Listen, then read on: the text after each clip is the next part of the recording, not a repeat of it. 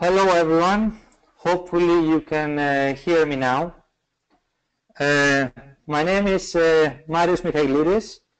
I'm working as a manager of data science at Danhambi, and today I would like to go through with you how I managed to win multiple machine learning competitions, particularly in Kaggle, because this is where mostly I used to challenge myself. And to give you a little bit of context, I'll go through the presentation, but I am aware that lots of you may ask lots of questions. So what I would like to do is use the first 15 minutes to talk a little bit about Kaggle and the inspiration, what drove me to achieve this.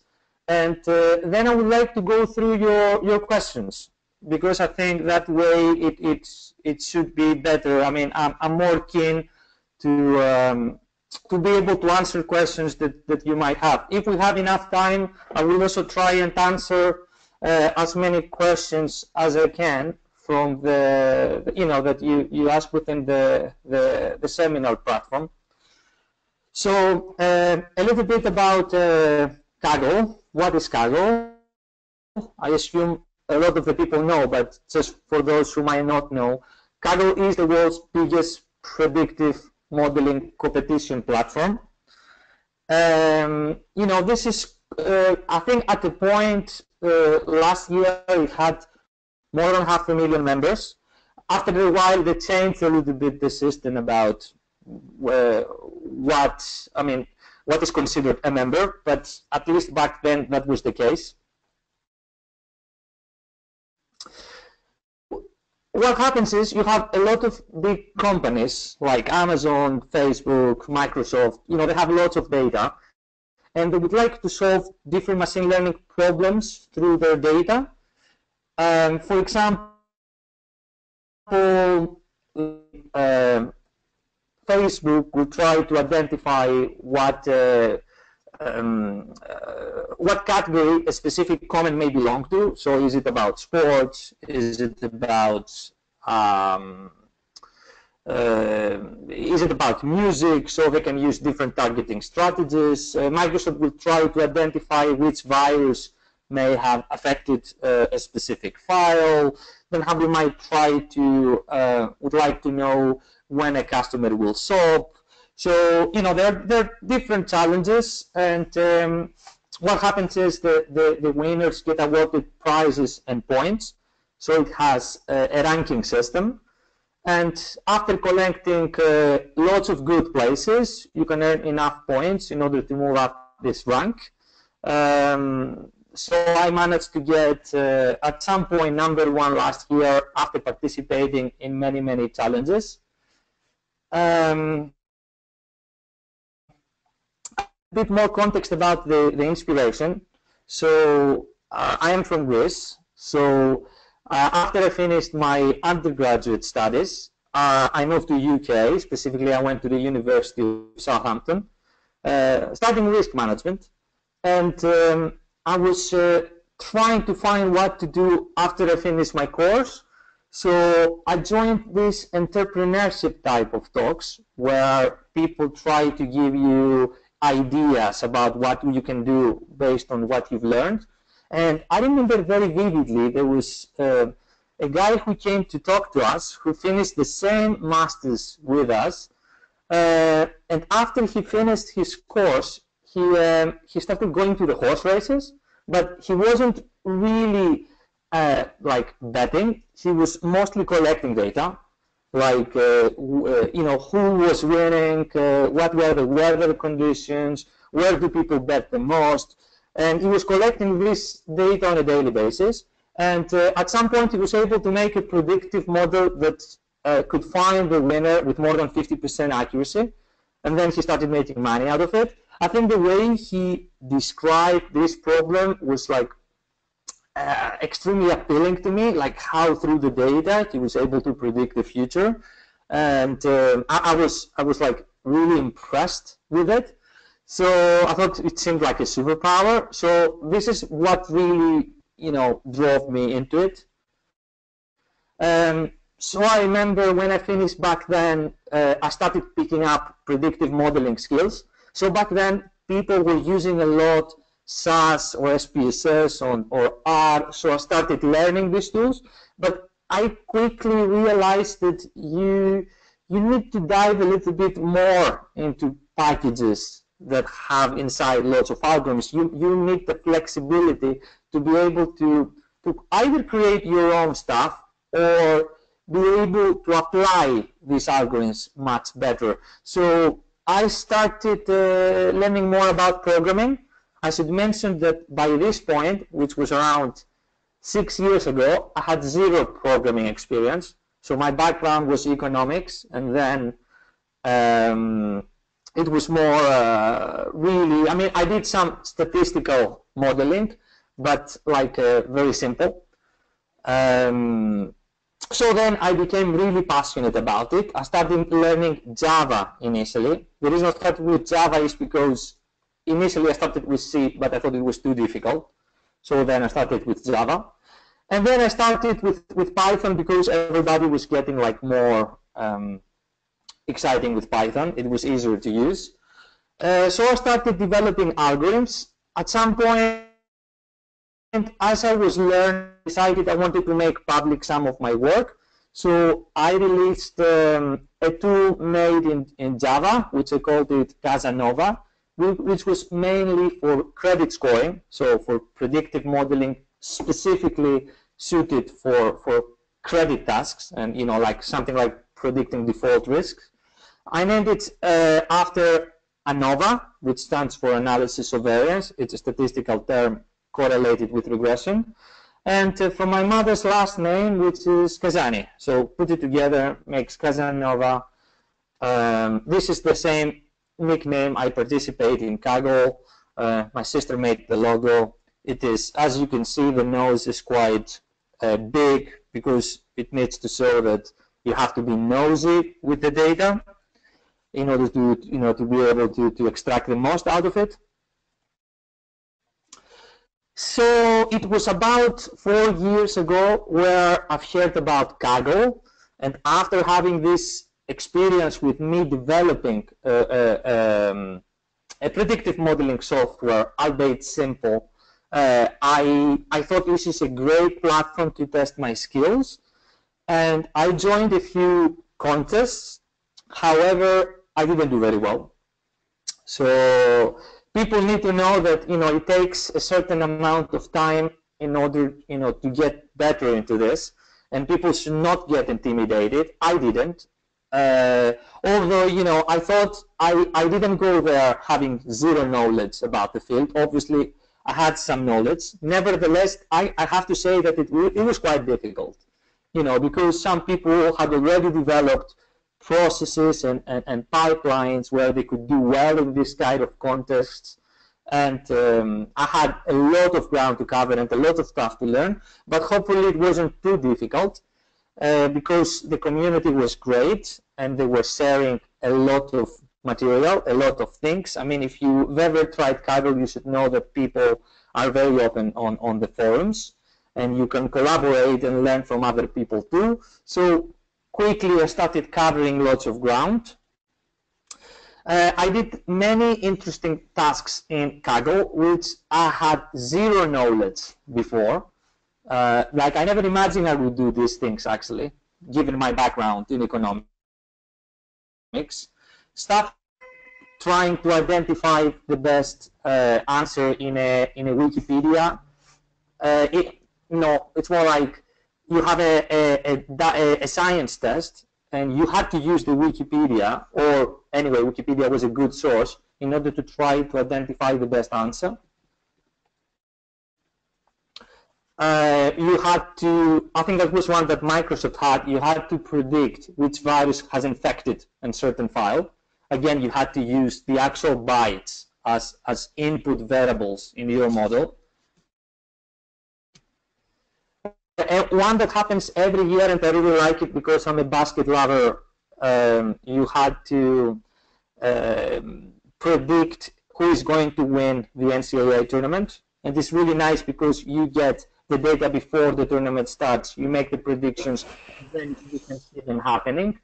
So that's really nice. Predict the Higgs bosons based on data that come from a Large Hadron Collider. Again, I had zero experience of physics, but it didn't matter. You can actually do quite well by trying to interrogate the data. Another very interesting one was having different series of known relationships. For example, imagine something like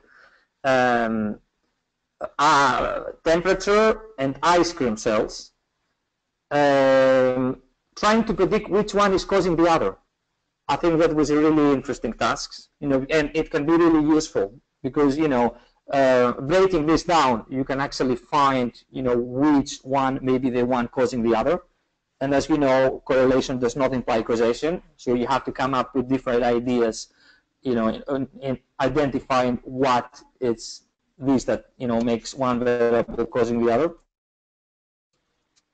So to cut the long story short, after 90 competitions, I have participated in actually more than 90 competitions. I have team mapped, I think, about half of the times. I had 22 top 10 finishes. I have been prize winner a couple of times. I have not only competed on Kaggle, I have competed on other platforms too, like Kaggle Analytics. At some point, I managed to get first in Kaggle out of about 500,000 members back then, which was, I'm really proud of this achievement, but obviously is a product of many things. What I'm doing right now is I'm working on recommender systems for my PhD at UCL, and I'm doing again Kaggle because I want to be up to date. I want to sharpen my skills. I really enjoy playing, and obviously I'm also working in the field. So, as a very rough summary about what wins competitions, I think what's really important is to be able to understand the problem. I think this may mean many things. I mean, I remember an insurance competition where you were trying to predict which type of insurance a person will choose, but you could see that in the grand majority of the situations, people were actually renewing. So it wasn't really, what was actually more valuable was to know if the person will renew or not. It was breaking down the problem into a much simpler one, because then you could focus on the cases that they won't renew. And this made it so much easier. I'm talking about this kind of problems, like to understand what you try to predict. I mean, what is the metric you try to optimize, and then to be able to make it easier for you to optimize this problem. I think you need discipline, and when I say discipline, I mostly refer to how you cross-validate, how you examine the data. You need to be cautious about terms like overfitting or underfitting, and in order to have models that can generalize very well on unobserved data, like test data, you need to have a process where it is very strict, where everything you try goes into this process in order to be able to make fair assessment of whether you should, for example, try an algorithm or not. You need to have a test framework that actually tells you whether it is good to include, let's say, an algorithm or not. You need to try problem-specific things. For example, there are specific machine learning tasks like image classification, where unless you try something called deep learning and convolutional neural networks, you are never going to do very well. So for particular problems, you might need to invest in certain approaches. But there's lots of material out there. Imagine that I didn't know these things. I learned these things as I was trying them, and hopefully it won't take too long for someone to become familiar with all these tricks and methods. Obviously, the hours we put in, I remember in certain situation, I was working an extra 40 hours per week on top of whatever else I was doing. But you know, I think there is a factor of skill and talent. It may be that I wasn't as talented as others, for example. I know other people don't put as much time. This is how much time I put because I really loved it, and you know, I really wanted to learn apart from the competition element. So for me, it was like playing a video game. So I didn't really mind. But you know, in order to do well, you have to invest time. And when I say time, not just your personal time, computing time, hardware time. Yeah, I think you need to have access to the right tools. And then I think this goes back to trying problem-specific tools. I mean, unless you have access, for example, to some of the latest tools like XGBoost or Scikit-learn's Random Forest, you won't be able to do just, you know, like too well. You need to have access and be up to date with whatever comes out.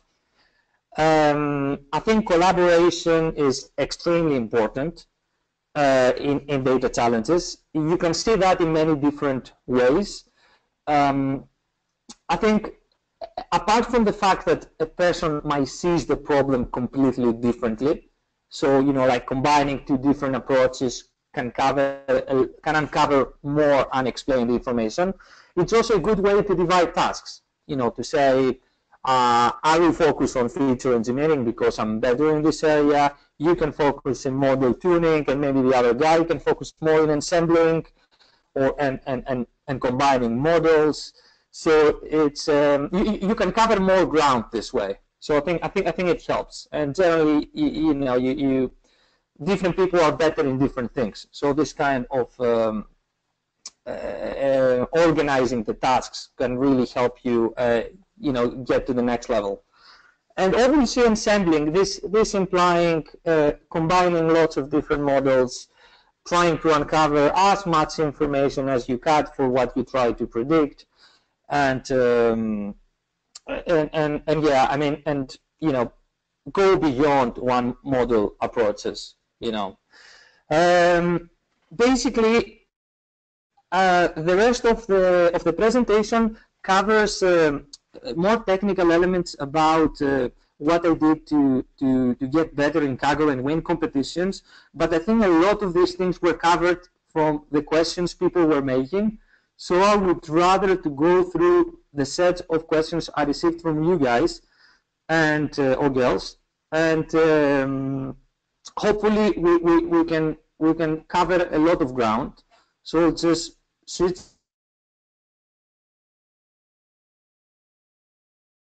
back of the spelling mistakes, because now I did that really quickly. I received this like 2 hours before the presentation. But I think it's nice to cover this question and more your questions. So the first question was, what are the steps you follow for solving a machine learning problem? Please describe from scratch. When I say, just to highlight, when we say ML problem, I assume you mean a machine learning challenge like in Kaggle.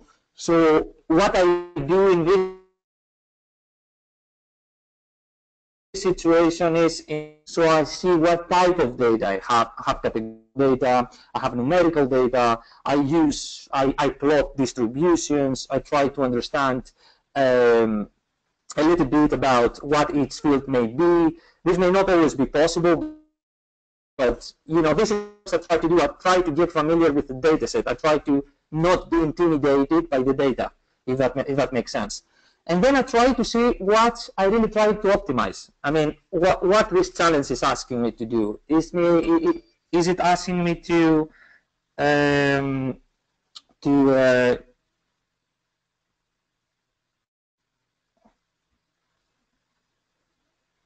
right.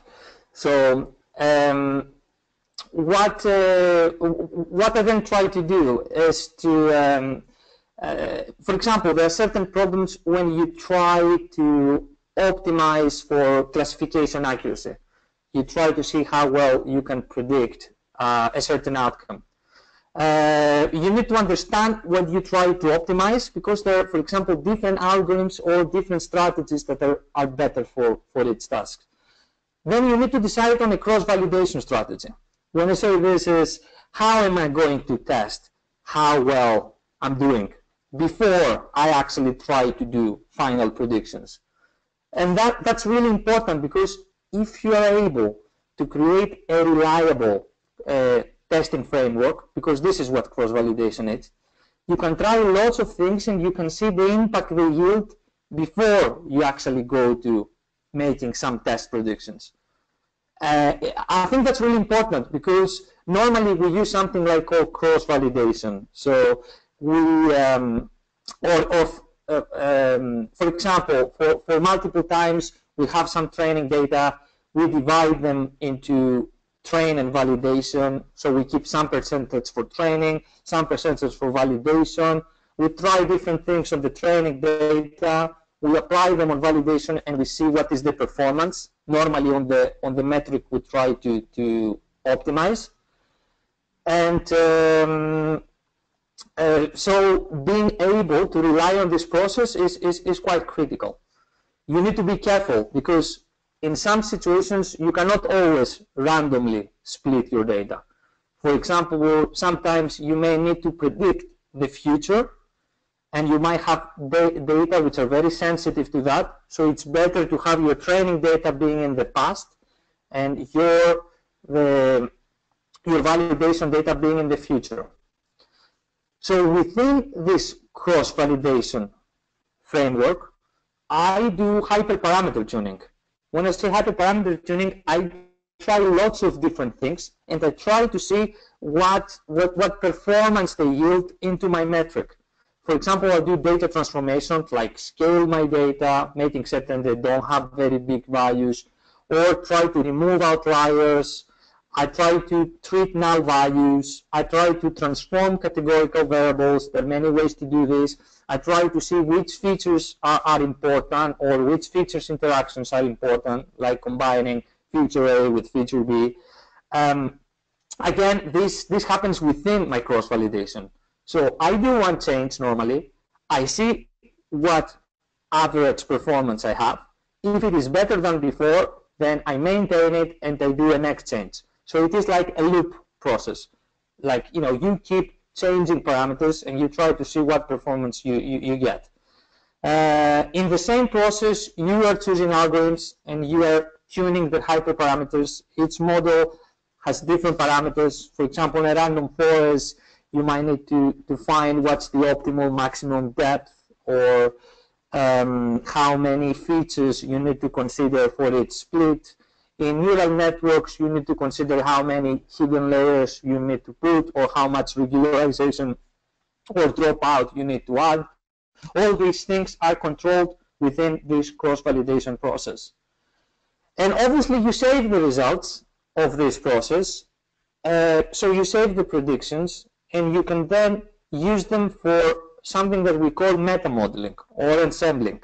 So all these predictions now become features for new models. So you can use the predictions of your first models to become features in a new model. So instead of combining, raw data, you now try to combine models. And again, you follow exactly the same process. So the same data, which are now predictions of your model, go through the same process again. You may need to transform them. You may need to find new algorithms that do best with this kind of input data, and so on. So I'm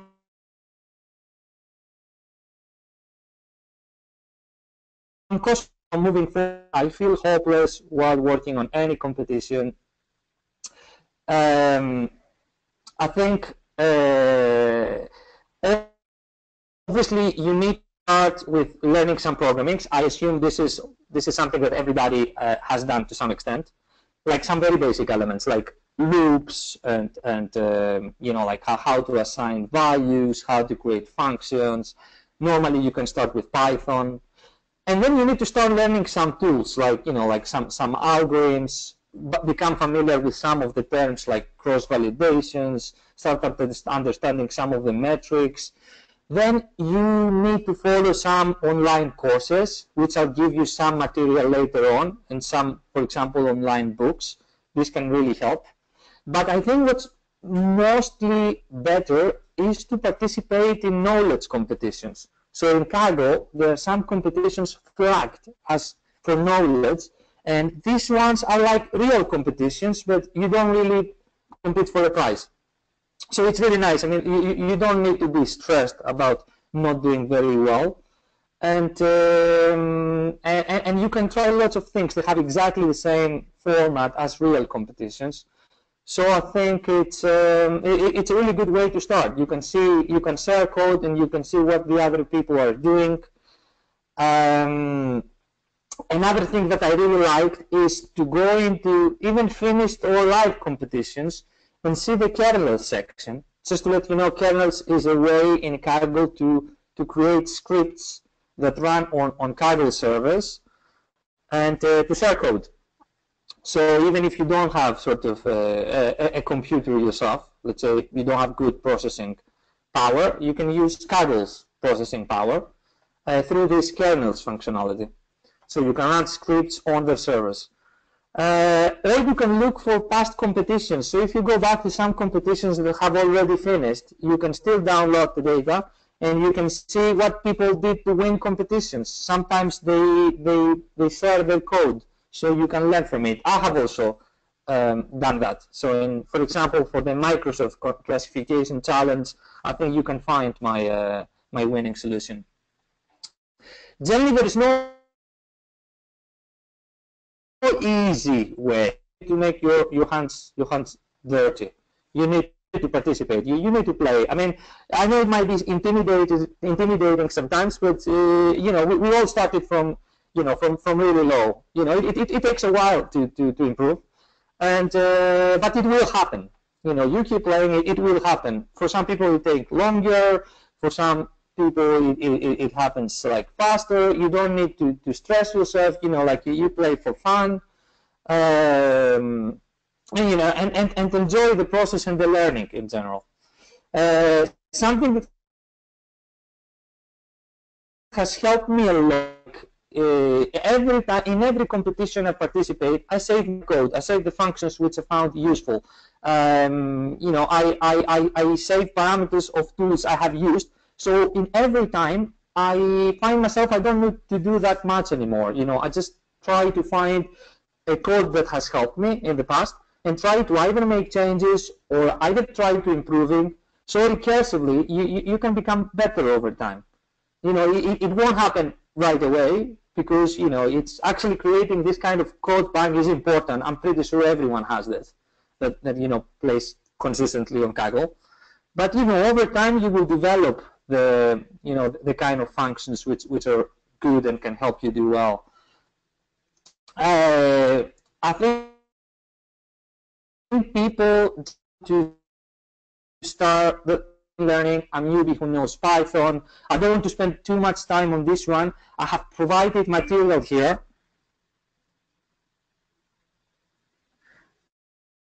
Right.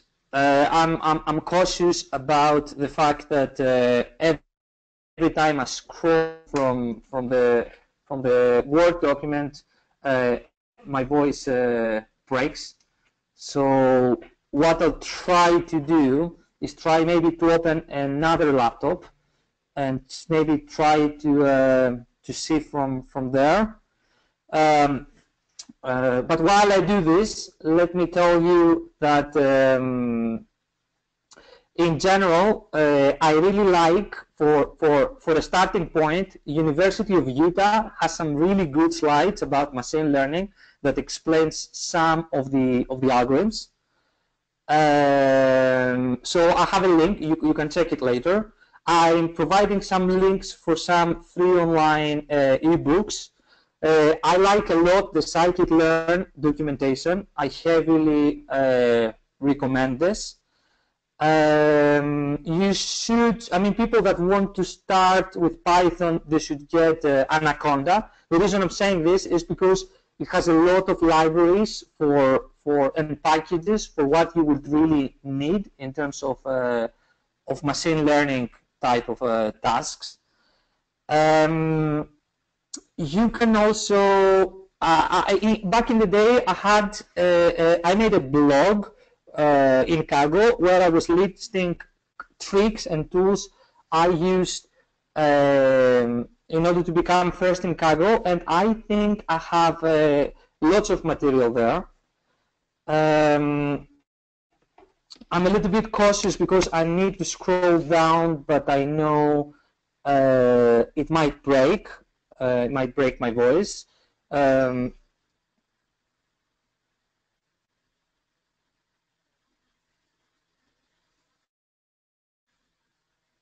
Right.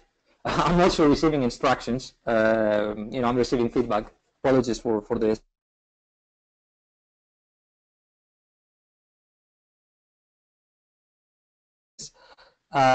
So I think other good links is Andrew's NG's Coursera course. I think that's really good. It has helped lots of people. You can understand some basic elements of machine learning there. So I recommend. I list some blogs which I really like MLWave for FastML. They tend to have lots of information about tool and machine learning models. I really like Analytics Vitia. I don't know if I'm pronouncing this all right.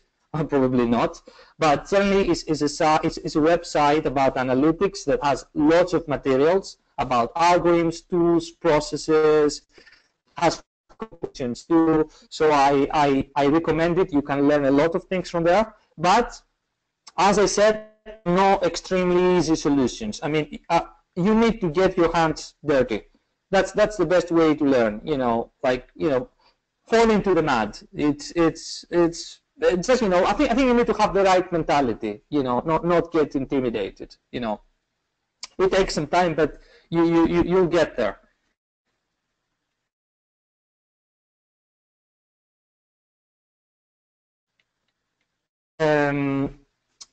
I've been asked which techniques perform better with large data sets. I think generally for large memory issues, what has really helped me is tools like ValPowerRabbit, Follow the Regularized Leader, libfm for factorization machines, field-aware factorization machines. I like the linear tool.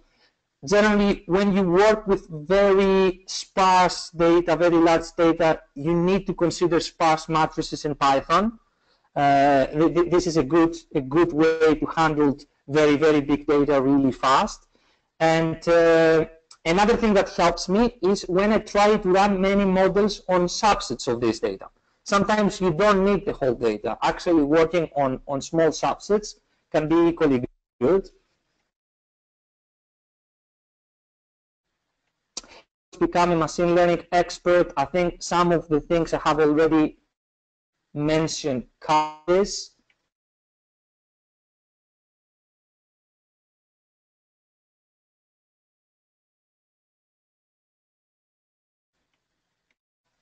What are the model selection and data manipulation techniques you follow to solve a problem? Generally, I try almost everything for most problems, but I think for different problems, there are different techniques which are more suited. For example, for time series, you should try ARIMA models, GARTS models like regression, but that rely a lot on past data, like on moving averages. Another thing that, for example, for image classification, you should try deep learning. For sound, again, neural networks work quite well. When you have very big data with categorical features, very high cardinality, linear model, ValPowerRabbit, consider transforming your data back to dense format using some singular value decomposition. For everything else, I use gradient boosting machines like XGBoost or like GBMs and deep learning. I think these are the tools that do best right now. This question also asked me how I do model selection. I actually do model selection either based on the reasoning I just explained, like I have some preference for specific models for different problems. But I also do it when ensembling through cross-validation, because as I told you, my models become features, become predictions that are entered into another model.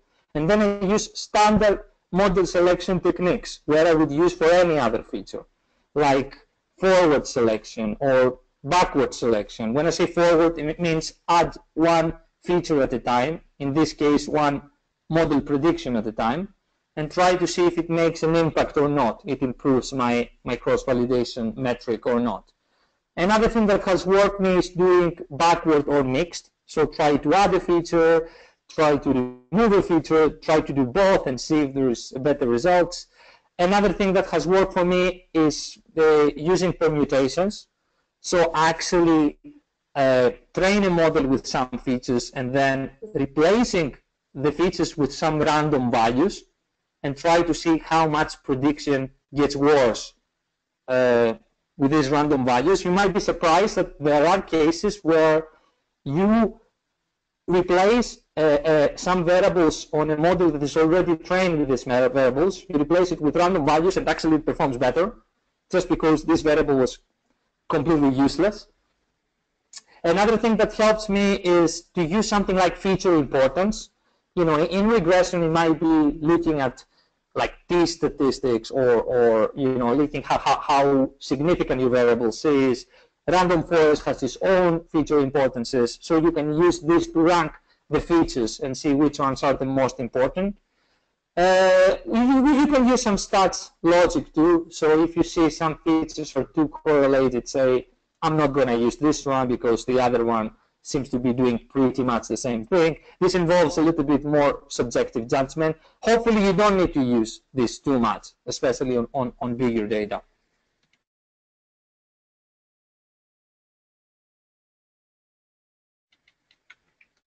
My data manipulation is different for every problem.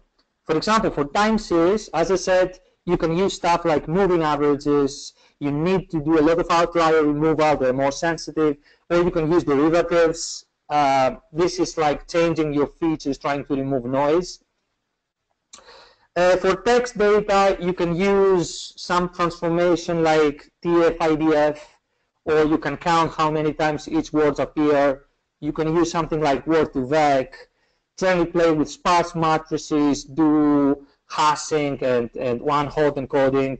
For image classifications, you need to scale images, you need to do resizing, you need to remove noise. Sometimes you need to say which object appears at which location on the image, which is like annotating. So that there is different type of work you need to do. For sounds, you need to consider Fourier transforms or melt frequency substrate coefficients that try to decompose a signal into numerical features and use this for modeling. I think for everything else, I use like standard data manipulation techniques, which I will discuss later on. People are, all this is translated into businesses. Like they asked me to give an example about, I mean, what is a typical problem you can face in business? And I want to take an example, but I'll take a hypothetical example. Let's say the first thing you need to do is to find a business question. So say, I want to recommend products online because I believe this it will increase the buys, you know, the purchases that people make. So you have these questions. You want to increase the number of purchases people make, and you try to translate this into a machine learning problems. You say, for example, that I'll try to predict what the customer is going to buy in the future, given some data that I think the customer will have available at the point where I would like him to make, where I will expose him with the items. And I can use some historical data of recommendations I've made and what the customer may have chosen in the past, break this down to some features and try to see how I can link the two.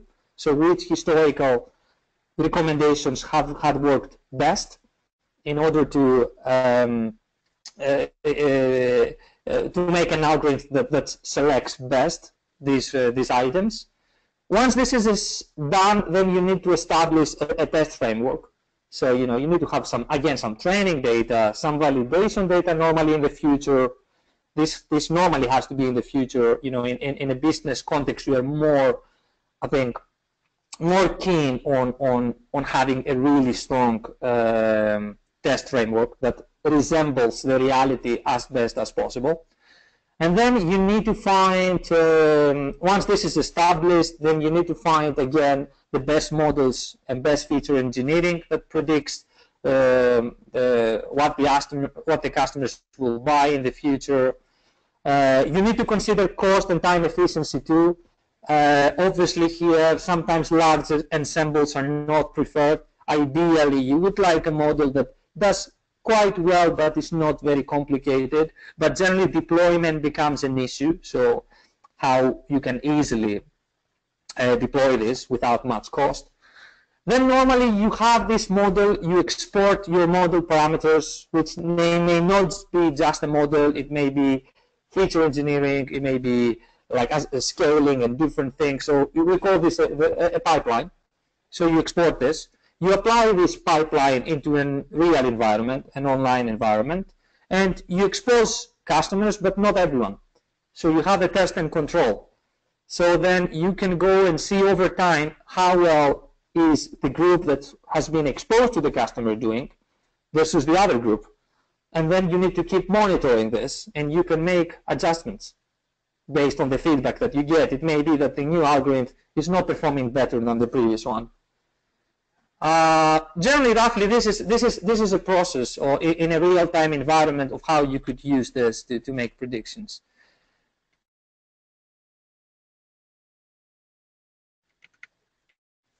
People are asking about material and books, and I have displayed some before. I will share for you this document so you can have access to it.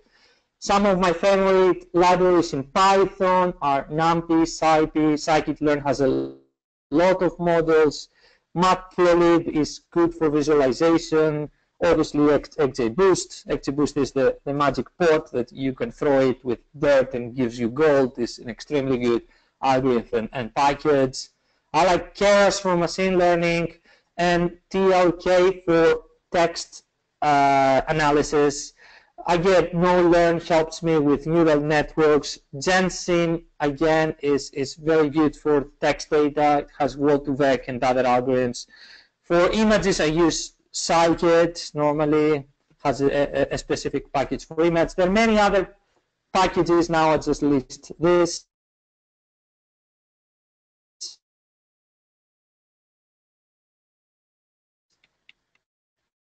So how to decide which machine learning algorithms to use for solving a particular problem? I think I have mentioned this, but also consider trusting your cross-validation.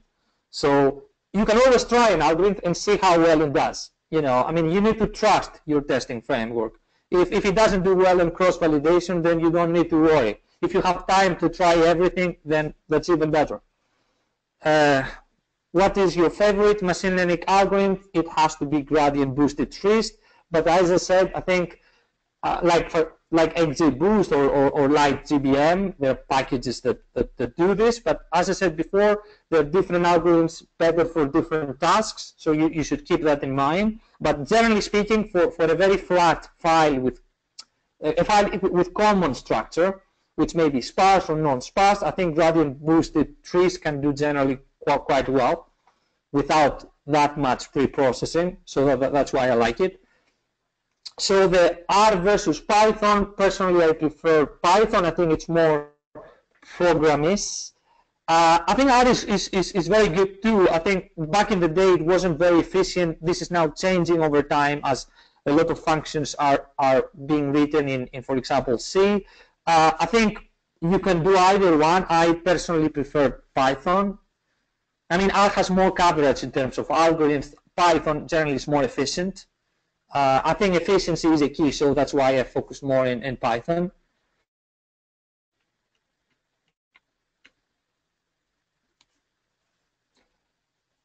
what would so if someone wanted to switch careers, what else do they need apart from technical skills? I think something that you need to do, and it is quite to translate, I made a spelling mistake, forgive me for that, ability to translate business problems to machine learning problems. I explained this before. A company might have like lots of data, but how exactly to use it to derive like value, it's subject to much more than the technical skills. Other softer skills like ability to explain results, ability to understand business requirements is also quite important. But you know, I think everybody has a place. I mean, it's I think just having technical skills is also good for certain tasks. I mean, you don't need to have like everything, you know, like to be extremely good in presentations, good at translating business problems to machine learning problems, or very good to doing supervised learning. I mean, you can, you know, you can always specialize. It's just, you know, good if you have other skills too, but not necessary. So Hadoop and Spark, I think you can scale your work better with these tools, but I still think that you cannot make the most predictive models with these environments. I mean, they're not extremely suitable. It's mostly for leveraging very, very large data. However, I think over time this will change, you know, so there will be, for now, at least for me, is a way to be able to do some pre-processing and to get my data faster. But I would still prefer, for example, to do most of my machine learning work, like, for example, the algorithms in another science environment, let's say, because, you know, I can have more, I can use more libraries, and I can do like, yeah, I think I have more exposure to tools and techniques. But I generally think that this is the way forward. I mean, especially once Hadoop and Spark have more extensive coverage of algorithms and techniques. Do you agree with the statement that feature engineering is generally more important than improving individual models? In principle, yes. However, and I also think that model diversity is generally better than having a few really strong models. But generally depends on the problem. As I said, for image classification, unless you have a really strong convolutional network model, you're not going to do very well. So I think it depends on the problem. But in principle, I've seen that the random forest approach, where you have a lot of weak learners combined together, giving you a very good result, to be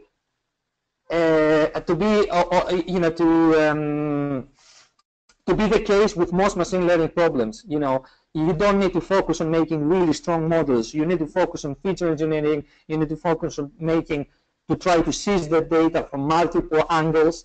And this is where you get, like, you know, better results from diversity, not necessarily from making very strong models.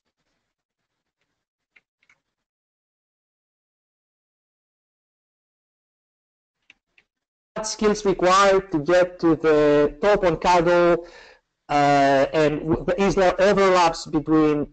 I mean, if you're good in Kaggle, does it mean that you can be a good data scientist? And if you're good in Kaggle, in general, would you be successful? I think there is a overlap between working on Kaggle and in your work, especially if your work is quite technical. A lot of the skills about modeling, validation, you know, sometimes you need to do a lot of visualizations. This help a lot in your working environment.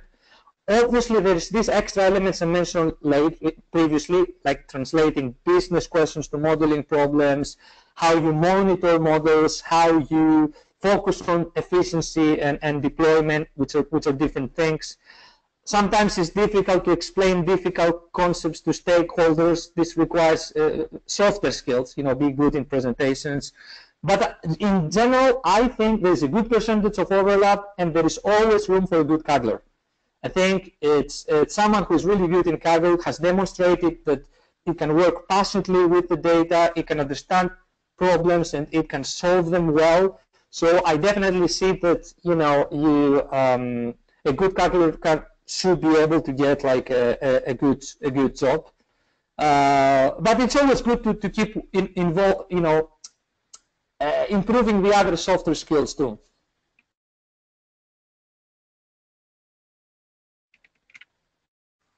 Which machine learning concepts are must to perform well in Kaggle? As I said, I think you need to be able to interrogate the data, to have ways to visualize the variables so that you can thoroughly examine them and understand them, especially in relation to some target variable. You need to be able to transform your data and do a lot of pre-processing, transform categorical variables, numerical variables, do interactions. You need obviously to know and have access to the tools, like some of the tools I mentioned before. You need to be familiar with metrics and optimizations, like, you know, some algorithms are better for some metrics while others do better for other tasks. Obviously, as I said, you need to become very familiar with cross-validation and how you can create a reliable test framework to test your models and your hypothesis. Then you need to become a little bit more familiar about the algorithms and how you tune the models. I mean, you need to be a little bit familiar about, you know, what things you need to look at its algorithm.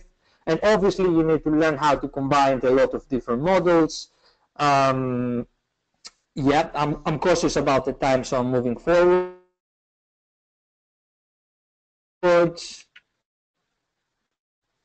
What are the strategies you would recommend beginners in a competition? In general, if you're a beginner, I would say, I mean, apart from the stuff I have already covered, I would say you start with one algorithm and you follow the steps I've mentioned above.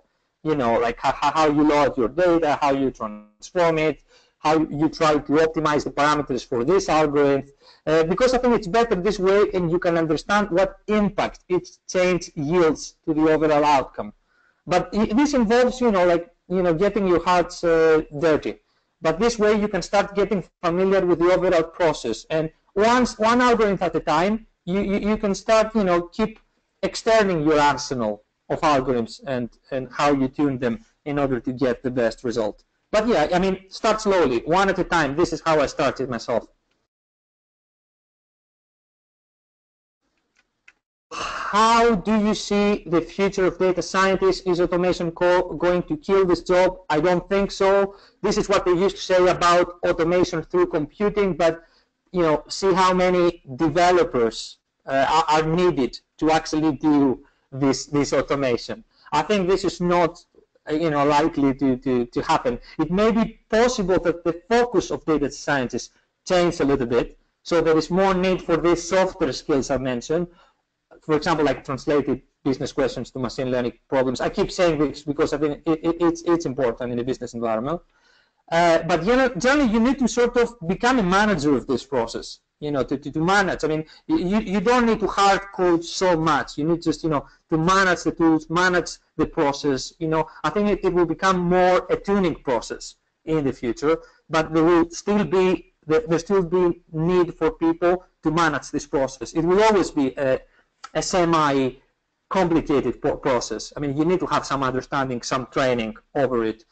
So yeah, I don't see that, you know, jobs will be sort of lost. It's just the focus might change a little bit over time. But I think it is similar to programming. You know, it's just, you know, more programming, more computing automation means just, you know, more developers.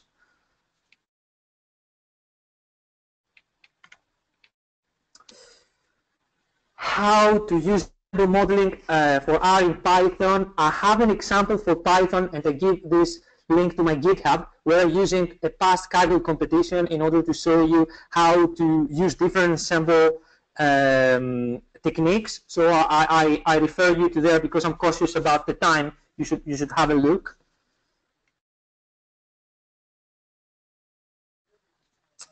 Learning libraries or for text analysis. Again, I like Keras because now it supports sparse data, and I like Gensim too. For example, you can do Word2Vec, which is essentially a neural network.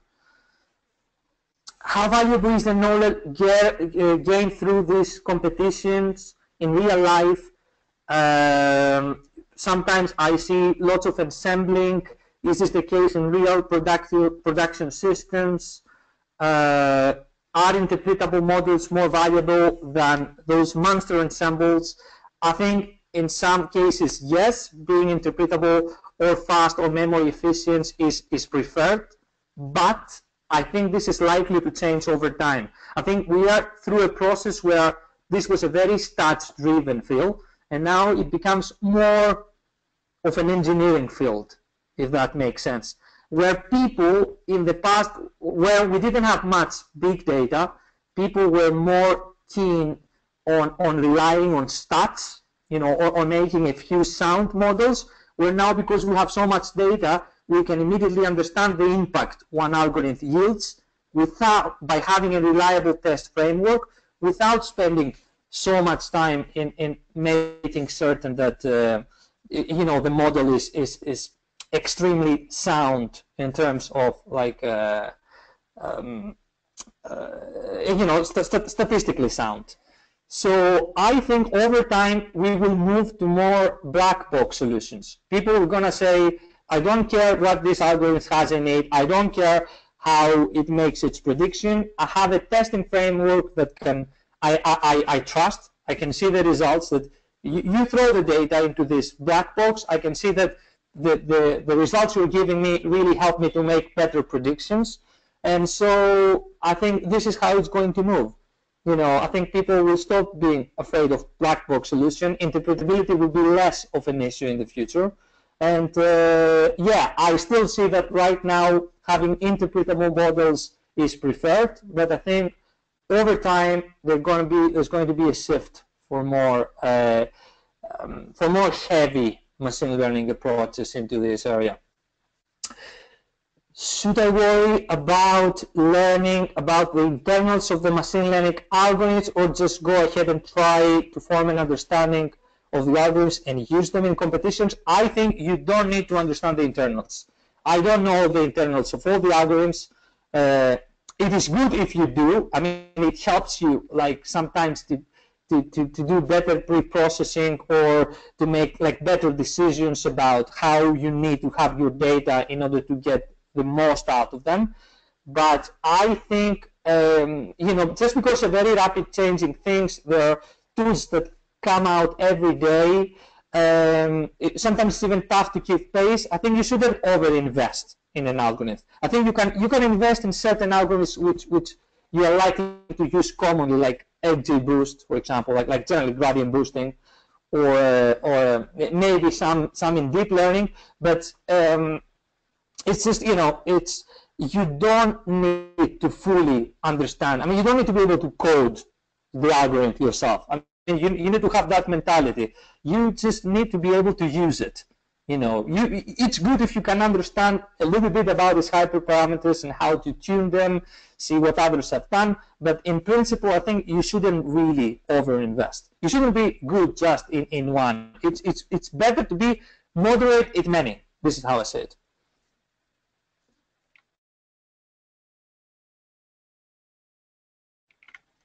How did you improve your skills in machine learning? I think I did a lot of the stuff mentioned before about material and courses and blogs, participating in Kaggle. I also tried a lot of programming myself. So I have to admit, and because of my PhD, but I've done it before too. I've read a lot of academic papers, but just because you're asking about me, I think you don't need to do everything, and I think over time it becomes easier to get familiar with the topics.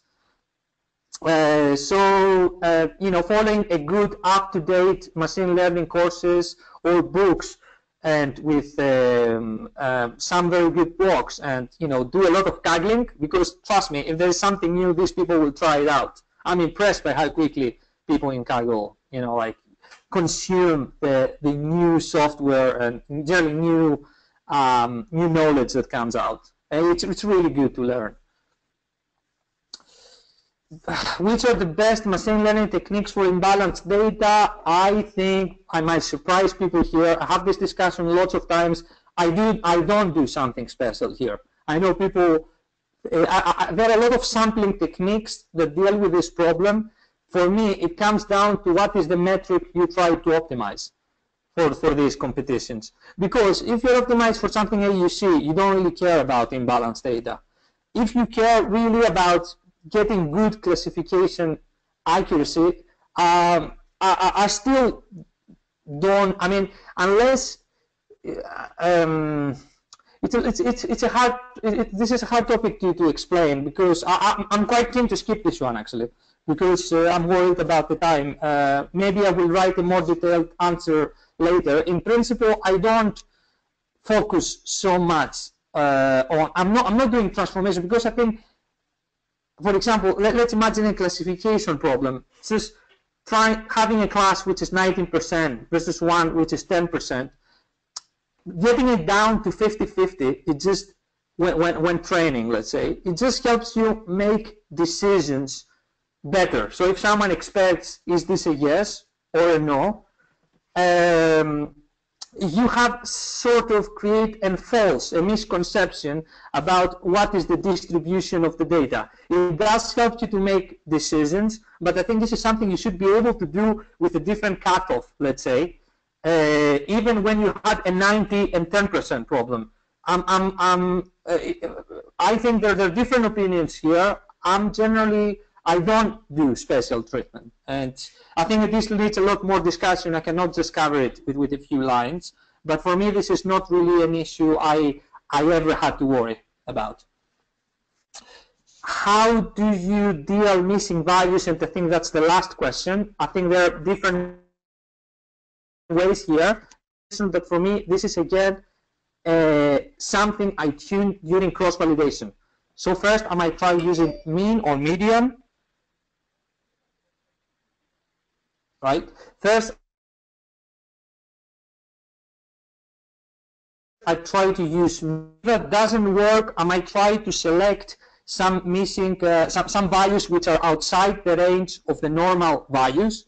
For example, something like -1 or -9,000, just because I want the algorithm to be able to isolate that this value is different than the rest.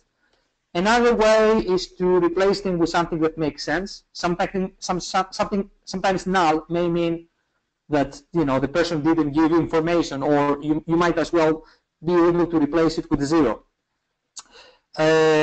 because it makes sense in this context. Sometimes you actually try to predict your missing values, so you can use a subset of your data with known values, and you can try to predict the values that you don't know for the rest of the data. Sometimes this is working well. Sometimes you may need to consider to remove rows completely with null values. It's just because either it doesn't make sense, or it may be you are unlikely to encounter this type of missed information during modeling. Again, you need to be cautious. But this is something I have considered and has worked well in the past, because a lot of missing values might be outliers. Another way, which I haven't listed, is actually try to replace null values with something that has to do with the target variable. For example, if you can see that null values is associated with very low percentage of something happening, let's say your target variable, someone default, you can actually replace your target variable with the value that reflects this. If generally higher values in this variable are correlated with higher average target, then you can replace it with a very low value if null values are correlated with low percentage of the target variable. Don't know if that makes sense. Generally, use the target variable to replace use information from your target variable to replace the null values sensibly. And I think these were all the questions. I'm concerned because I have over-exceeded my time. I will have a look to your questions you asked in the live during the session, and I'll try to answer them and send back along with this document. Hopefully, it can give you some more insight about how to improve in this area based on my knowledge. and based stuff I've learned from others. So I would like to thank you for your time. Hopefully it was useful. Generally, as a last suggestion is, don't get intimidated by Kaggle. Everyone started from nothing, I guess, at some point. I am no exception. I was only able to become better because I followed some of these steps, but because this is a great community that shares things, and you can learn by sharing knowledge with others, and just keep haggling. Get your hands dirty. That's basically all from me. I would like to thank you and enjoy the rest of your weekend.